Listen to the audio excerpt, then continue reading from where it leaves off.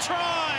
The competition for the number 9 jersey is heating up at the Waratahs. Young gun Jake Gordon pipping the Wallabies Nick Phipps for the starting spot in tomorrow night's trial against the Highlanders.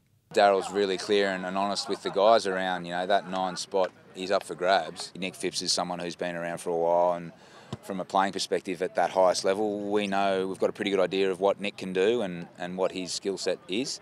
And Jake's a bit of a different story. Gordon, with no greater challenge in the game, he'll line up opposite the best number 9 in the world, Aaron Smith. We've got no doubt that he can do that.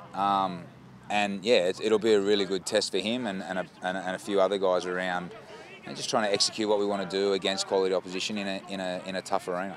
He'll partner Wallabies fly half Bernard Foley, who's also looking forward to seeing the 23-year-old compete at the highest level. Jake's a really quality player. I think we've seen enough of him through the NRC, and he was majority of the pre-season. He was the lone halfback here, so he's really impressed, I think, everyone, and he's a different halfback to the other two, so it'll be interesting to see how they all go.